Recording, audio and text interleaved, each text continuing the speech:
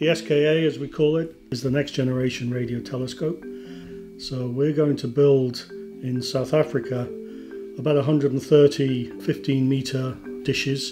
In Western Australia, we're going to build about 130,000 low-frequency antennas. So these are not dishes. These are analogous to the old-fashioned TV aerials we all used to have on our roof.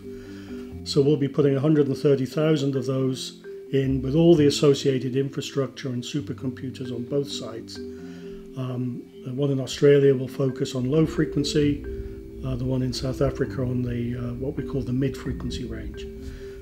Well, I think what excites everybody about the SKA is the size and of course especially the sensitivity and the amount of area we have to discover extraterrestrial life. We will really be able to listen much further into the universe than ever before. And I think that finding extraterrestrial life, it will not be close to us, because otherwise I think we would have encountered it already. And the SKA will open a new border for looking for extraterrestrial intelligence. Everything that comes with modern civilization interferes with radio signals. And people come with their devices, their mobile phones, their vehicles, microwave ovens. It's analogous to shining a torch down the focus of an optical telescope. It really disrupts our ability to observe the universe. So we've chosen two sites that are superbly radio quiet. They're in low density population areas. There are very few interfering signals. And this is essential for detecting the weak signals, either from natural phenomena or from being from an intelligent civilization. We have this overarching theme, which is exploring the unknown. So we're keeping our eyes open for things we didn't expect, and we're looking in a space that we haven't looked at before. So we're going to find these new things. So fast radio burst is a very good example of that, where we added new capabilities to existing telescopes, searched in ways we didn't think of or were capable of doing before, and we found something new. SETI, I think, falls exactly into the exploring the unknown. Breakthrough Listen, the whole Breakthrough program is fascinating.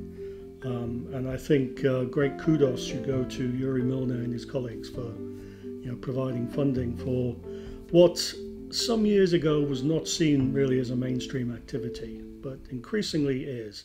And although SETI searches have been done for many years, it's only now that we're really getting that full capability, and the SKA will be an enormous step change in that capability.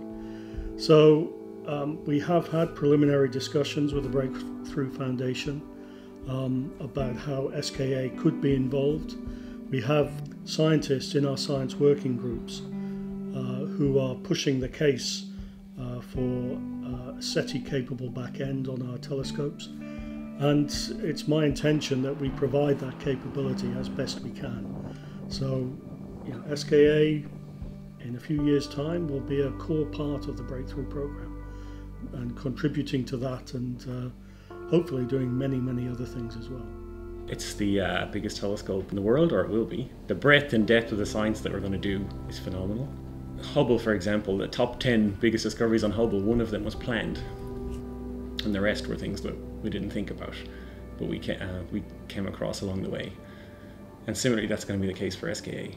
I think SKA is the best bet for finding evidence of life elsewhere in the universe, all the way from finding the molecular markers, the biomarkers of life, studying the heavy molecules, looking for emission lines from amino acids, for example, all the way through to SETI, Search for Extraterrestrial Intelligence.